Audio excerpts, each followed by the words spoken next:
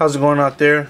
Welcome from H2TechVideos. Today I want to show you how to delete an app on the Google Nexus 7 tablet, which is their newest 7-inch tablet. Real simple. You're going to come down here to your app drawer and go ahead and find the app that you want to delete.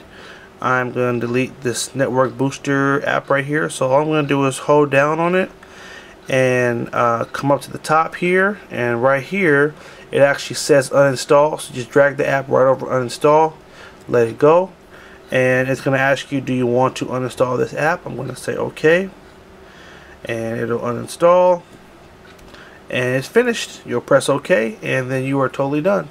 And isn't that super duper self-explanatory? Let me do one more just in case you missed it, because I do have a couple of apps that I want to erase anyway, so it works out.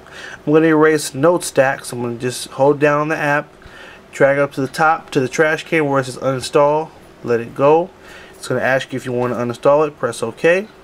It will do a little uninstall thing, press OK, and you're totally done.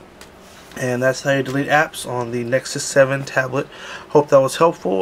Like the video if you found it helpful. Subscribe to H2TechVideos and keep watching. Have a good one.